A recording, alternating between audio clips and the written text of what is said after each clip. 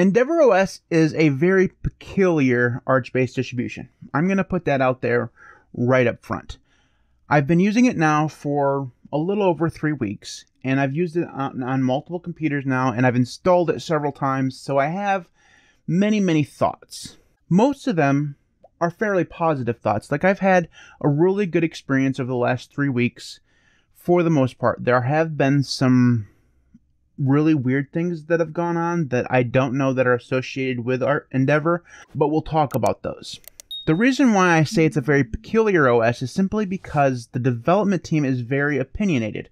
They kind of remind me of the Linux Mint devs in that they have made some choices that are a little odd.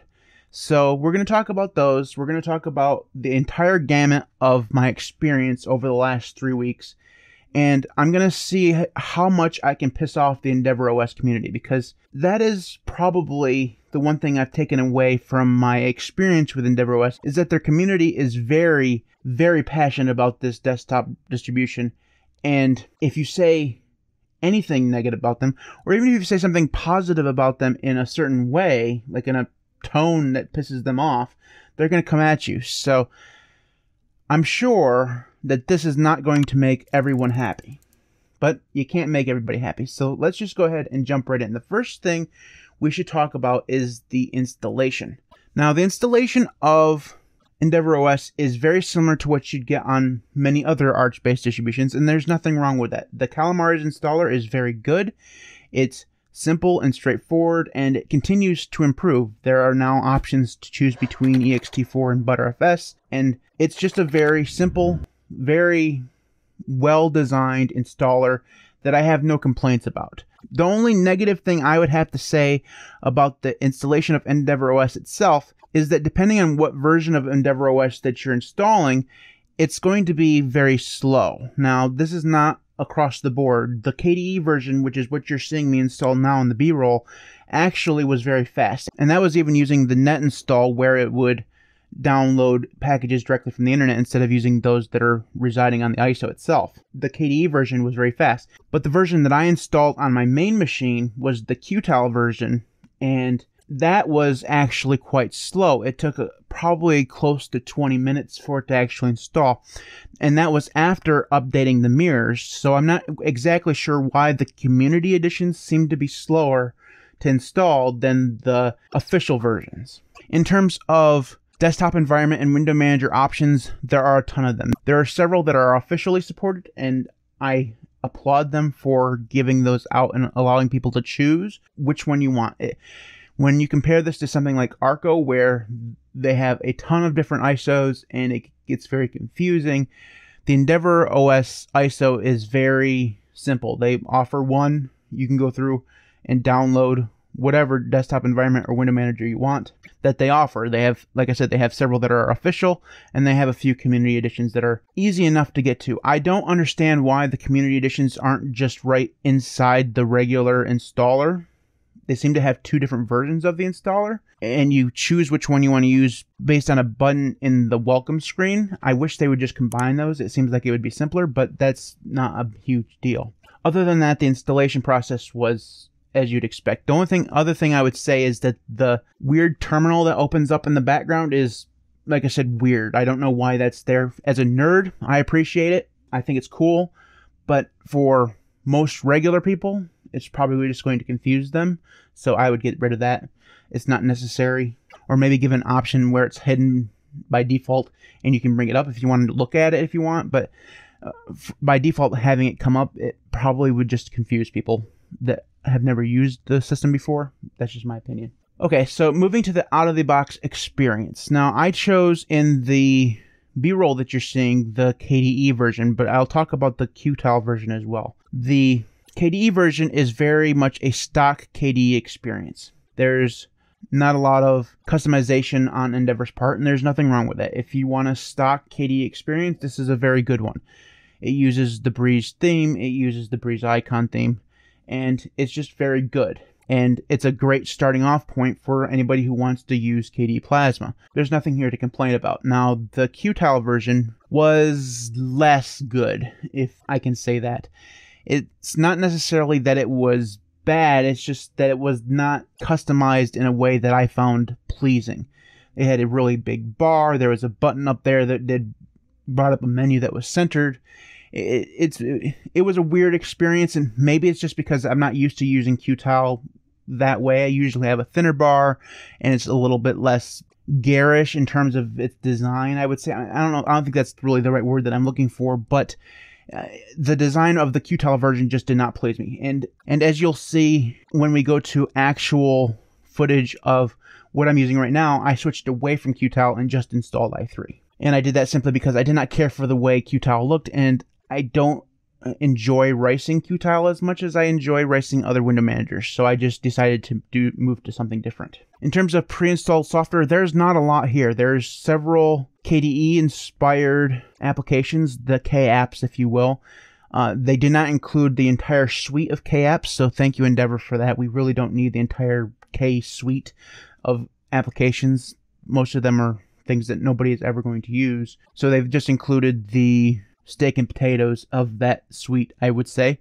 And it's really good, right? That's what you'd expect. They do have a couple EndeavourOS specific applications in there, but they're pretty nerdy and not anything most people would probably even use. It definitely doesn't have the selection of dedicated and customized tools that something like MX had, but we really can't compare those. And it really probably doesn't even need those things. How they're not doing anything here that's weird like MX does, where they're using a different init system and all that kind of stuff. So there are two other things I should say about pre-installed software. First of all, the welcome screen does have some capabilities when it comes to installing software. If you'll see in the B-roll there, one of the tabs there will give you the option of installing something like LibreOffice and a couple other things.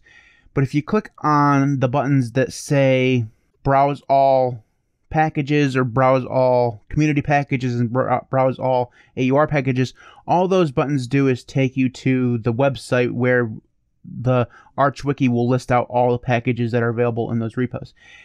It doesn't take you to a software store. It doesn't take you to PAMAC. It doesn't take you to Discover. None of that stuff. Those buttons just take you to the website. Now, that's the other thing that I will say about this, is that if you're looking for a GUI installer of software, there isn't one. It just does not exist. And if you do any research on why that is the case, they talk about how PAMAC screwed over EndeavourOS and was broken upstream, and that's the reason why EndeavourOS died. And it seems like a bunch of hooey for me, but that's just, whatever. I understand why you wouldn't want to choose to include PAMAC. PAMAC is a Manjaro project as far as I'm aware, so not including that makes sense. But why they didn't include Discover, I don't actually know. Like, Discover is not a application that is controlled by a distribution that would be considered a rival. It's developed by the KDE organization, and it has gotten better. It's not fantastic, but at least it would be something. As it is right now, as far as I'm aware, the only way you can go through and actually install software on Endeavor is in the terminal. And while that's not a problem for you and me, probably, for most people who are somewhat new to the Arch ecosystem, maybe they don't know how to install software in the terminal. So that is one decision that I just really don't understand. It's possible that they've included a graphical installer in other desktop environments, so maybe GNOME software is available on the GNOME version. I don't know. I didn't try the GNOME version. I did go to the website and do some research, and it seems that they don't include a graphical software center across the board in all their versions. And like I said, that is just a very curious decision. It's not something that I would have chosen to do, especially given when you're trying to make Arch easier. That's the whole purpose of EndeavourOS, is they're trying to make a version of Arch that is as close to vanilla Arch as they can, but make it easier for people who aren't necessarily interested in using the Arch installer to install Arch. Hi there, Editor Matt here, and I'm in the future. I just wanted to talk a little bit about this whole terminal thing before we move on to the rest of the long-term review. And I've done a little bit more research on EndeavourOS afterwards, because this whole not including a GUI software store really kind of confused me. So I went and looked, and I did some more reading, And it turns out that they have described themselves as a distro-centric distribution. And this really confuses me. So this really has nothing to do with the review or the distro itself. It's more of the decisions that the developers have made. And it's an okay decision, but it confuses me because from the way I understand it, Endeavor is meant to be an Arch-based distribution that is as close to Arch as possible, but is easy to install.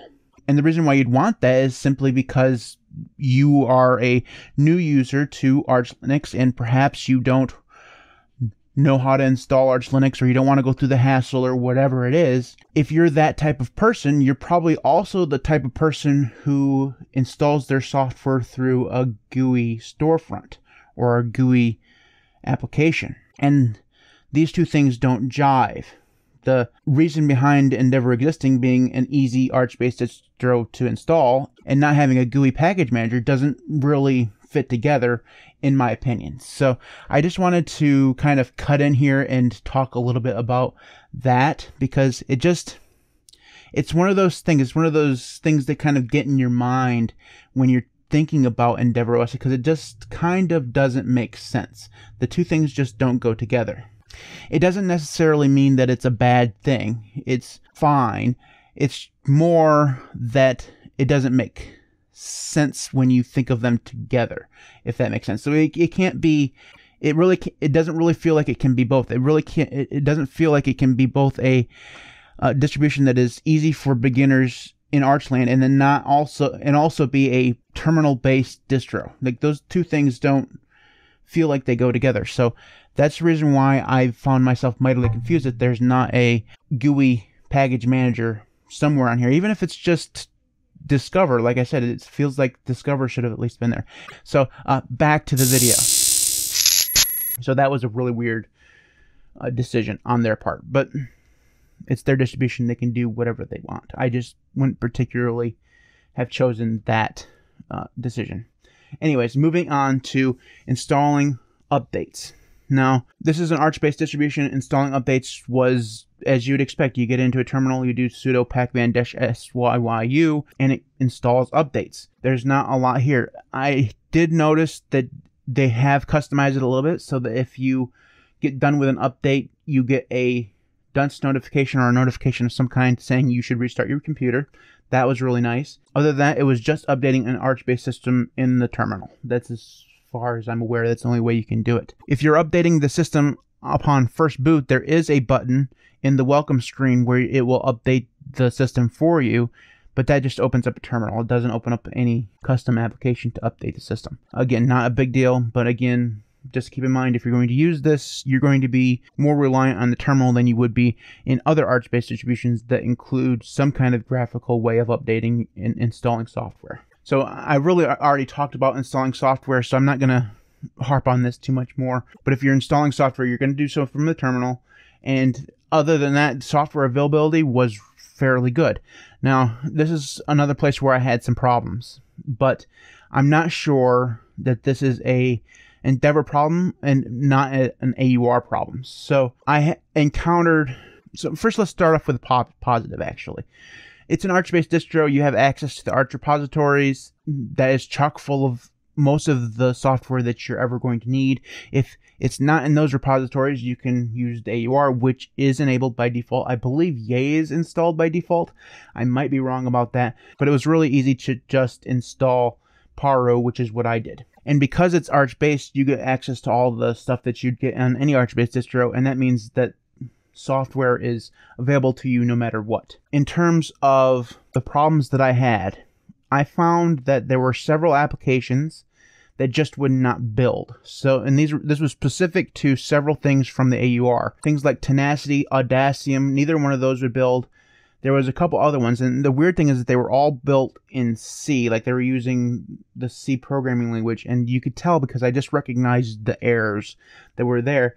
And for whatever reason, there were just several things that I just could not get to build. Now, I don't know, again, if this was an Endeavor problem. It's very well that there was a problem with the AUR, and I was just having a problem that I would have experienced on any Arch-based distro.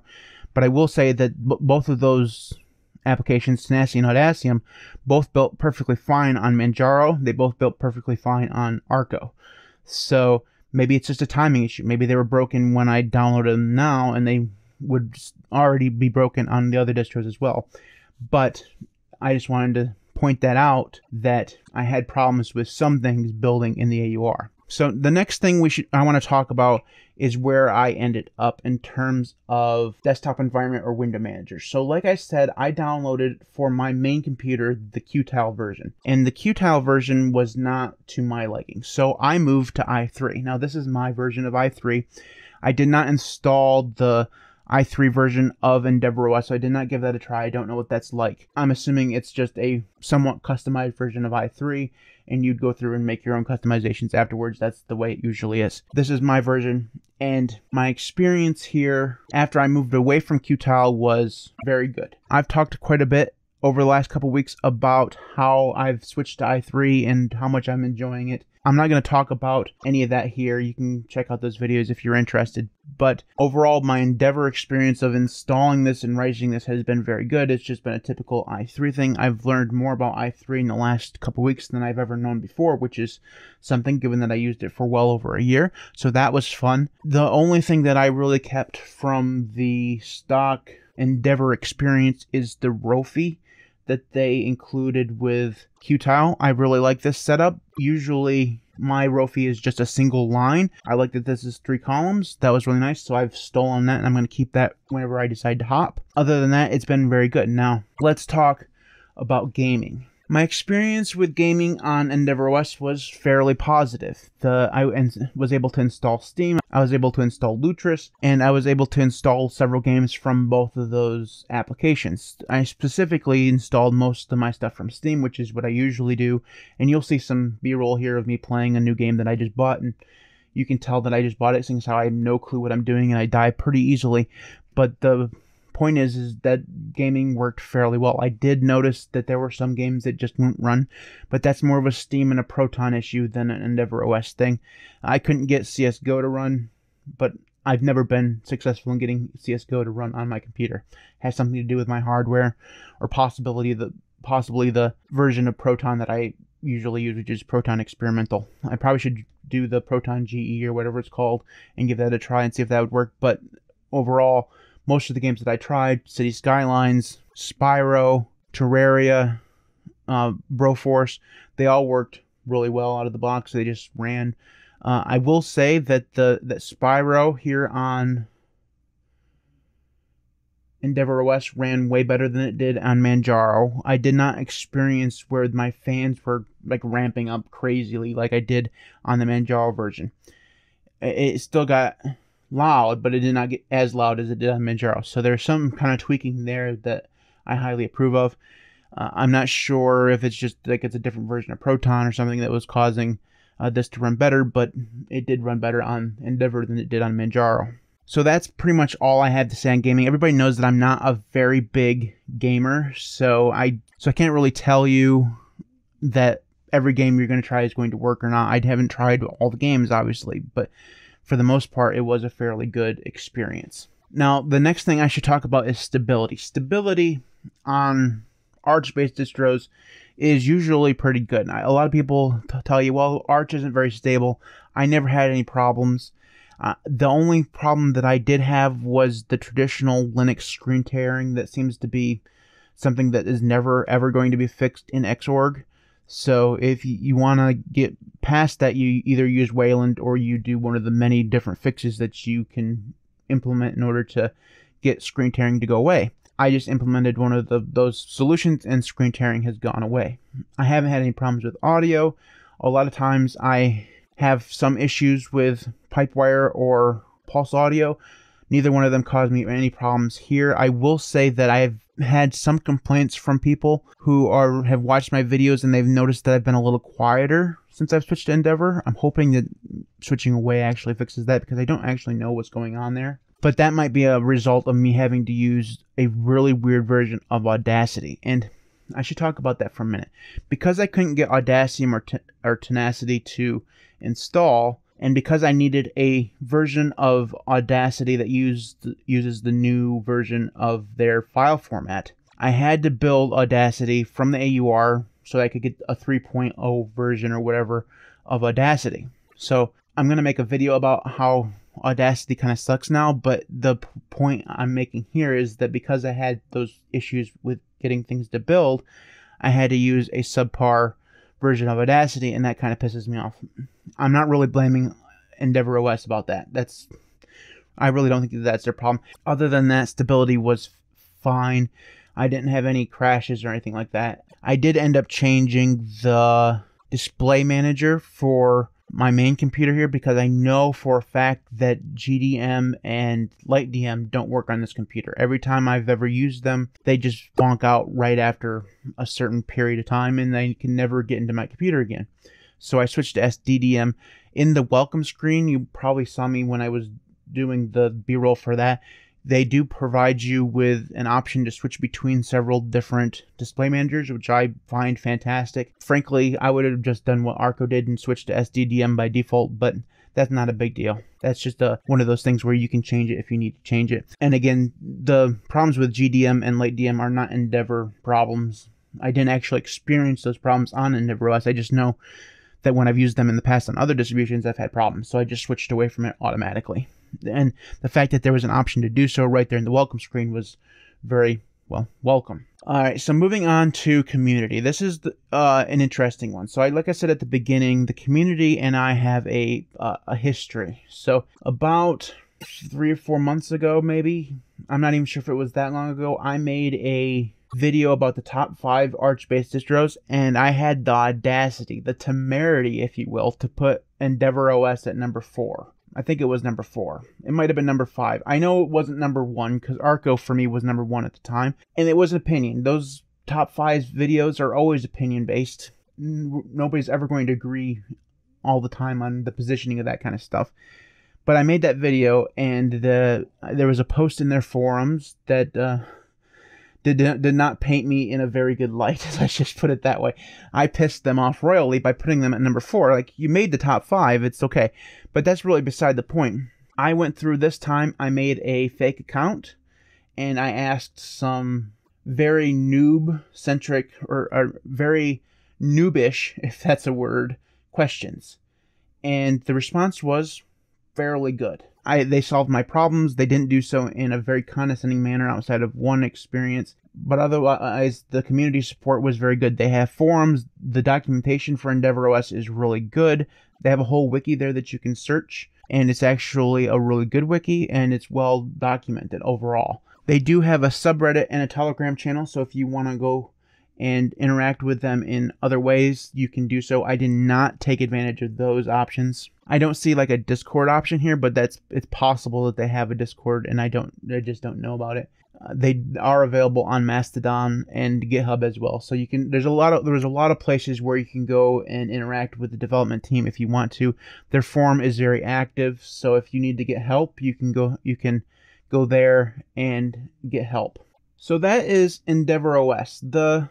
My overall thoughts on it are that it's really good. I didn't have so many problems on it that it caused me to run away screaming after just a couple days. I was able to use it for a full 3 weeks and enjoy my time here and really get a sense of using the system as much as you possibly can in 3 weeks. The thing I will say is that it doesn't stand out. Say what you will about Manjaro and Arco and Garuda, they all have things that make them stand out.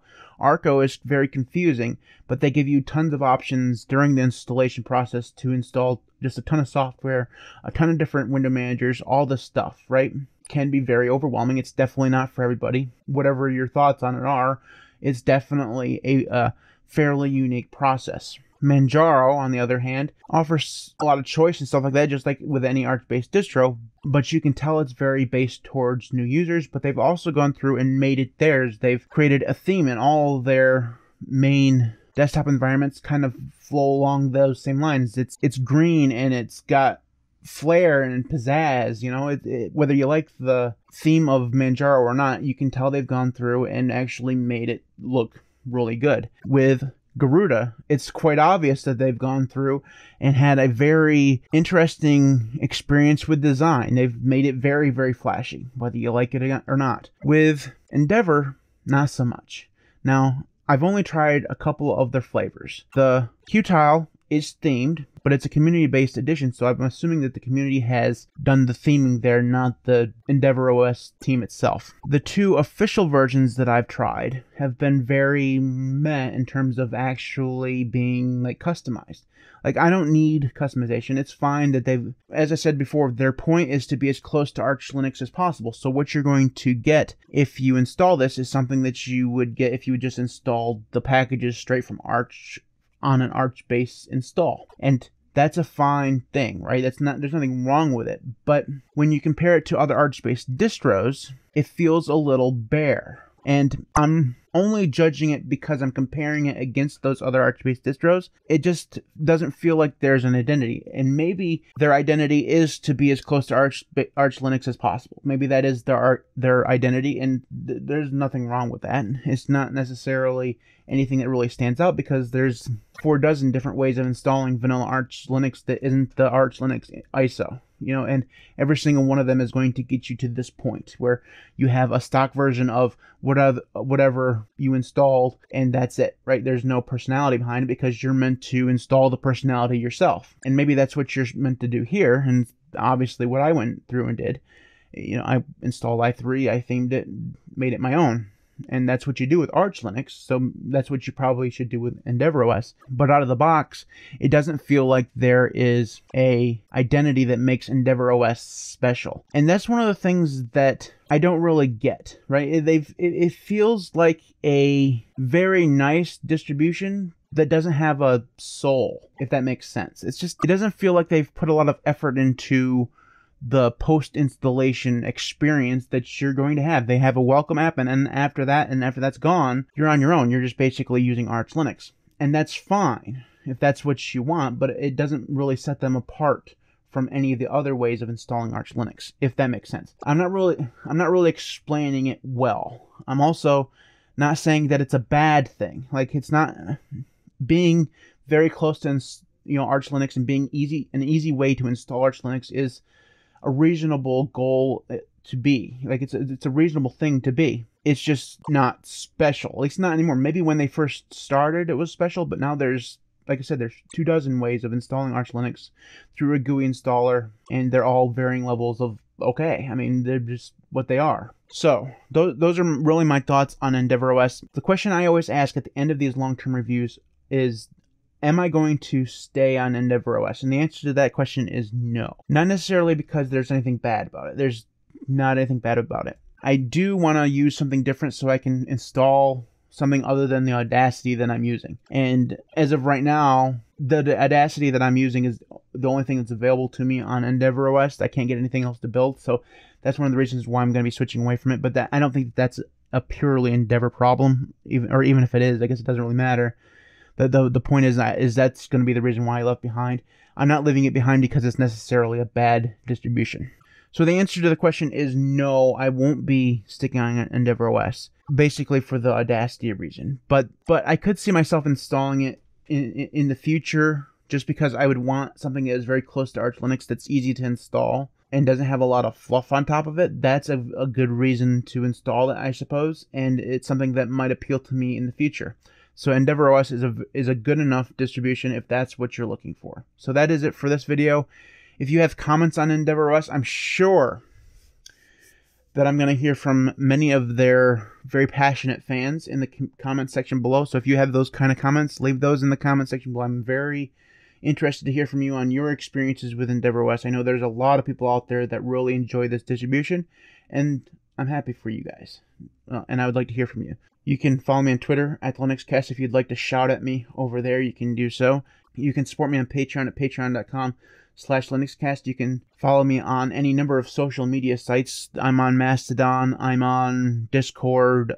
I have a Telegram group. All those links will be in the video description. Before I go, I'd like to take a moment to thank my current patrons: Syd A, Devon, Patrick L, Maeglin, Jackson F. Tool, Styd A, CyberGuyLinux, Garrick, Mitchel, Archsinner, carnondated, Jamie, Shaun, Odin, Marnie, Andy P, Marek, Camp, Joshua Lee, JDawg, Peter A, Crucible, Dark Bandit 6, Vlad A, and Primus.